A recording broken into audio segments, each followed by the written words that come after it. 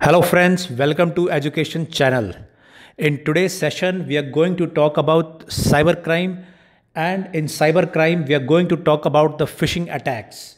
And part of phishing attack, we are going to see two terminology, smishing and vishing. Both smishing and vishing are type of phishing attack which we are going to discuss in this session, and I am going to provide you very important information related to smishing and vishing, and I'm also going to tell you how to avoid this kind of cybercrime. नमस्कार दोस्तों, आप सभी का स्वागत है education channel में। आज के इस वीडियो में हम बात करेंगे साइबर क्राइम के बारे में, और साइबर क्राइम में हम बात करेंगे फिशिंग अटैक के बारे में।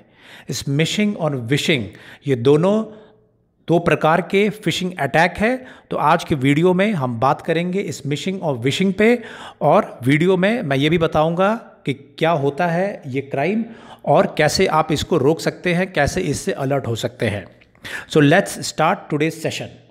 और उससे पहले जो भी हमारे साथी नए जुड़े हैं वो इस चैनल को सब्सक्राइब करेंगे, शेयर करेंगे, लाइक करेंगे, जिससे जो भी इंपॉर्टेंट अपडेट्स हैं, जो भी इंपॉर्टेंट सेशंस हैं वो आप तक समय से पहुंचते रहे। Let's start. पहले बात करेंगे फिशिंग के बारे में। फिशिंग क्या होता है? फिशिंग होता है एक kind of cyber crime. Cyber crime इस प्रकार का साइबर क्राइम होता है जिसमें जो क्रिमिनल्स हैं अपने टारगेट्स को अटैक करते हैं या टारगेट को अप्रोच करते हैं ईमेल के थ्रू, फ़ोन के थ्रू, एसएमएस के थ्रू या वेबसाइट लिंक्स के थ्रू। क्यों टारगेट अप्रोच करते हैं? वो अप्रोच इसलिए करते हैं कि जो भी ये लिंक्स है, what ever links they are sending you, may be as a part of SMS, may be through call और मे बी थ्रू ईमेल, तो वो ये चाहते हैं कि जो भी आपकी इंपॉर्टेंट इन्फॉर्मेशन है, फॉर एग्जांपल आपके बैंक अकाउंट की डिटेल्स है, आपके डेबिट कार्ड, आपके क्रेडिट कार्ड की डिटेल्स है, या आपके सोशल मीडिया के अकाउंट्स है उनकी डिटेल है, वो इन क्रिमिनल्स तक पहुँचे और उसका इस्तेमाल अलग अलग रूप में करे। फॉर एग्जांपल अगर आपके बैंक डिटेल्स की डिटेल उनके पास में है तो वो आपके बैंक से पैसा निकाल सकते हैं। उसी तरीके से क्रेडिट कार्ड, डेबिट कार्ड की डिटेल्स है तो ऑनलाइन शॉपिंग के थ्रू आप आपकी इंफॉर्मेशन का इस्तेमाल कर सकते हैं। And similarly if they have your social media account details then they can use it, miss use it. So this is a phishing attack. हमारा जो टॉपिक है वो है स्मिशिंग और विशिंग। ये क्या होता है? तो मैंने अभी आपको बताया कि फिशिंग अटैक को आप कई तरीक़ों से कर सकते हैं। आप ईमेल के थ्रू कर सकते हैं। अगर आपको ईमेल, जो क्रिमिनल्स है वो ईमेल भेजेंगे और ईमेल में आपको लिंक प्रोवाइड किया जाएगा। जब आप उस ईमेल के लिंक को क्लिक करेंगे तो एक डमी वेबसाइट खुल जाती है। इस डमी वेबसाइट पे होता ये है, फॉर एग्जांपल आप एसबीआई या ICCI account if you are using, so when you click on that link एक पोर्टल खुलेगा, एक वेबसाइट खुलेगी, और वो वेबसाइट बिल्कुल ही आपकी एसबीआई अकाउंट या आईसीसीआई अकाउंट जो भी आप इस्तेमाल करते हैं उसकी तरह होगा, लेकिन वो फेक वेबसाइट होगा। तो होता क्या है, आप सोचेंगे कि ये मेल आया है, फॉर एग्जांपल एसबीआई की तरफ से मेल भेज दिया, स्टेट बैंक ऑफ इंडिया की तरफ से। तो जब ये वेबसाइट आप खोलेंगे तो वहाँ पे आप अपनी डिटेल एंटर करेंगे। वो कहेगा कि भाई इसमें आप डिटेल डाल दीजिए। जब आप डिटेल एंटर करेंगे तो वो इन्फॉर्मेशन जो एक्चुअल बैंक है उसके पास ना जाके, जो क्रिमिनल है या जिन लोगों ने ऐसी फेक वेबसाइट बनाई है उनके पास वो इन्फॉर्मेशन चली जाएगी। उसमें आपका login, password details, account number details सारे होंगे, and then they will utilize it for online shopping या banking fraud. So this is one type. Now what is smishing? Smishing क्या होता है? स्मिशिंग होता है जब यही फिशिंग अटैक आप पे किया जाएगा। किसके थ्रू? एसएमएस के थ्रू। आपको एसएमएस, एक टेक्स्ट मैसेज दिया जाएगा और टेक्स्ट मैसेज में आपको एक लिंक होगा। Now how will you get a text message? Text message आपको नॉर्मल नंबर से नहीं होगा। टेक्स्ट मैसेज आपको आएगा फॉर एग्जाम्पल कोड से। Code will be SBI, ICCI और मे बी रेलवे, कुछ इस तरीके का कोड इस्तेमाल करेंगे जिसमें आपके अकाउंट है या जिसमें आप रेगुलर ट्रांजैक्शन करते हैं। सो इसके थ्रू आपको लगेगा कि ये एसएमएस जेन्युइन एसएमएस है, एंड देन उसमें एक लिंक होगा। वो मैसेज हो सकता है कि आपने जो रेलवे बुकिंग की है उसमें आपका कैंसिल हो गया है, इस लिंक पे क्लिक करिए अगर आप टिकट कंफर्म करना चाहते हैं, फॉर एग्जांपल। या मैसेज हो सकता है कि जिसमें आपने फॉर एग्जांपल किसी यूनिवर्सिटी में आपने एडमिशन लिया है किसी एग्ज़ाम में, तो वहाँ पे लिंक हो सकता है कि आपने जो एग्ज़ाम में एडमिशन लिया है उसको आप कंफर्म करिए, this is the link. And same way you can get a SMS from the bank also which can say कि ये आपकी लिंक है and provide us with the information. सो जो लोग उस लिंक पे क्लिक करेंगे वहाँ पे एक वेबसाइट खुलेगा, एक फॉर्म खुलेगा और आपको लगेगा कि आपके बैंक के, आपके इंस्टीट्यूशन की वो वेबसाइट है एंड देन आप उसमें डिटेल भर देंगे और वो details will go to the criminals. So this is smishing attack, जो SMS के माध्यम से अटैक करके आपकी personal information, it may be your bank details और it may be your social media details और इन जेनरिक डिटेल्स, वो कलेक्ट कर लिया जाए। Now next will talk about the wishing, VISHING। ये क्या होता है? विशिंग होता है जब आपको फ़ोन के माध्यम से आपको कांटेक्ट किया जाता है। फ़ोन के माध्यम से कैसे कांटेक्ट किया जाएगा?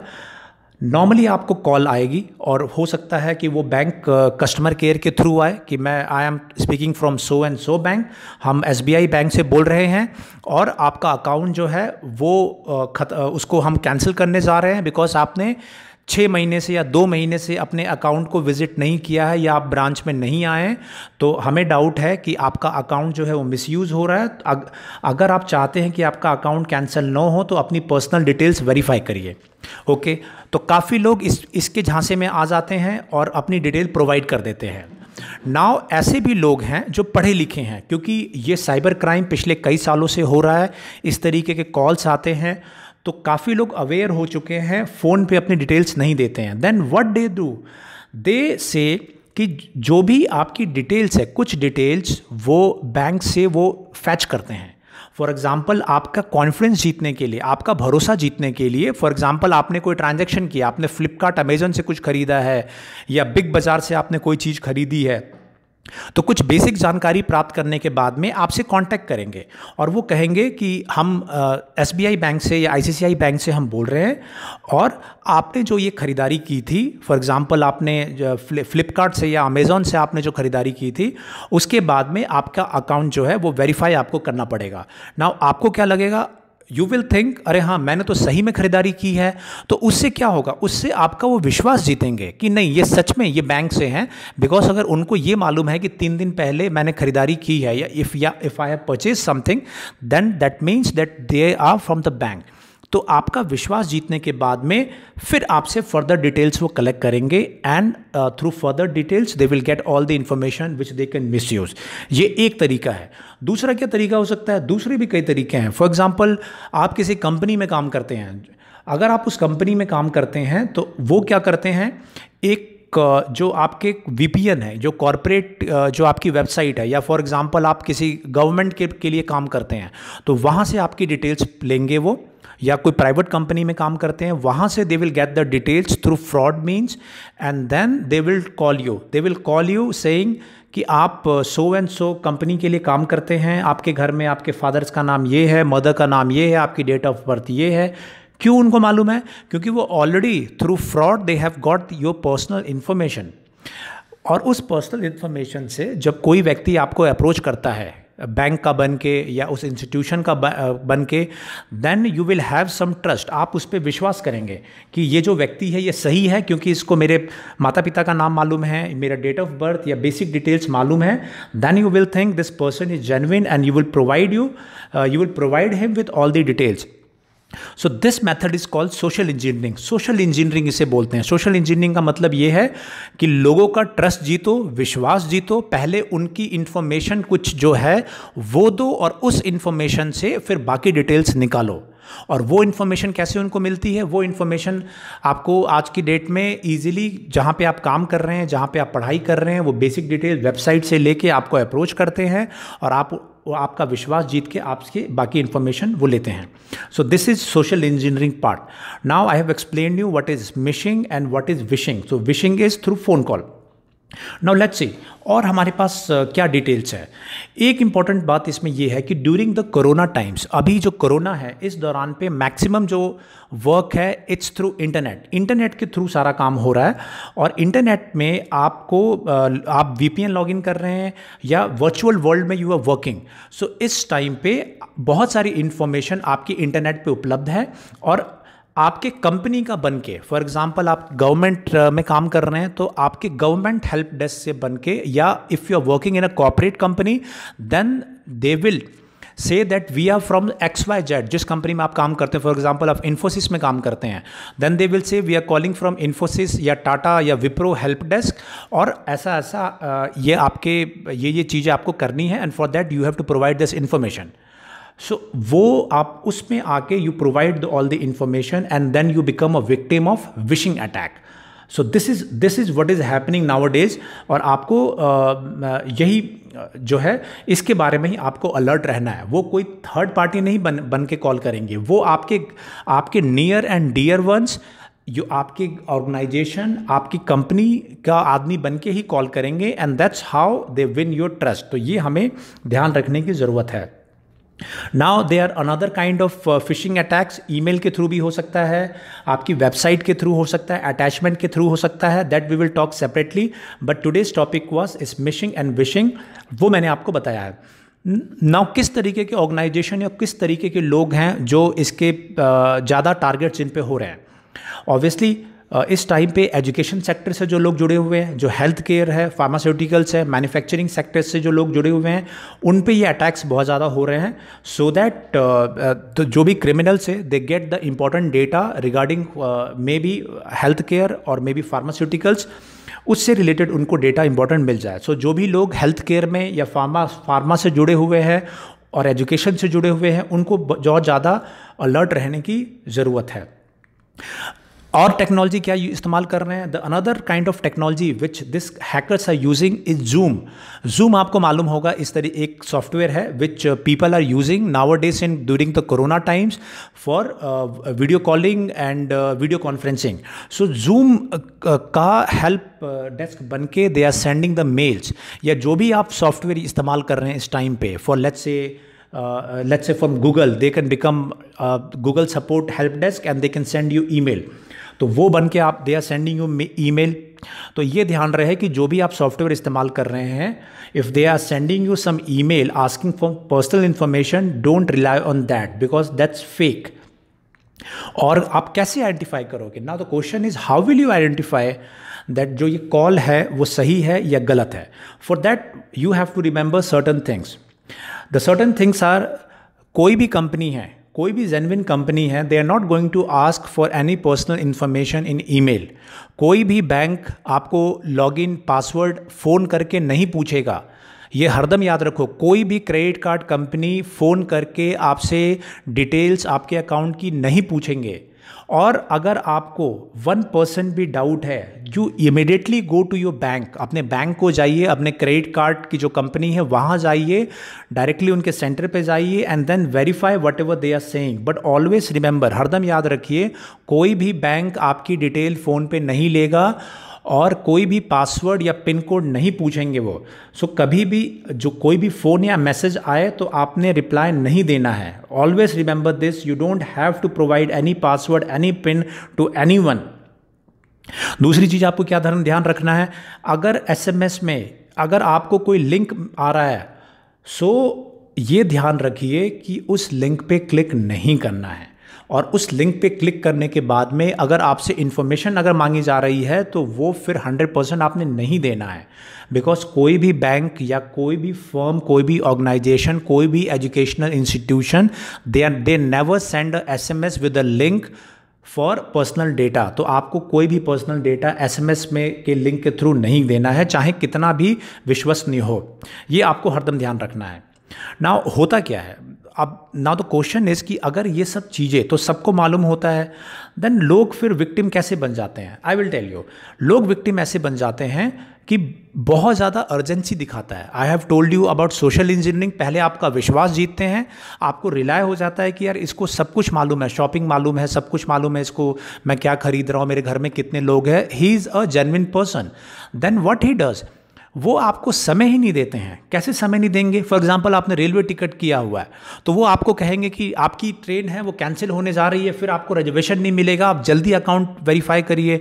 आपने कहा जो बैंक का आपने जो पैसा पेमेंट किया है वो बैंक पेमेंट पैसा सक्सेसफुल नहीं हुआ है, आप तुरंत अपने जो अकाउंट डिटेल्स है IRCTC में वेरीफाई कर दीजिए, नहीं तो आपका टिकट कैंसिल हो जाएगा. नाउ आप ये सोचिए कि अगर आपको टिकट, आपने कोई कंफर्म टिकट मिली है, आपको मालूम अगर वो कैंसिल हो जाएगी रियलिटी में, फिर वेटिंग मिलेगा या आपकी जो जर्नी है, जो यात्रा आप करना चाहते हैं वो नहीं कर पाएंगे। सो आप क्या करेंगे, आप एक तरीके से आप में डर आ जाएगा कि ये व्यक्ति जेन्युइन है और ये मेरी टिकट कैंसिल की बात कह रहा है, तो जल्दी जल्दी में आके हम इंफॉर्मेशन दे देते हैं। उस समय हमारा माइंड काम नहीं करता है।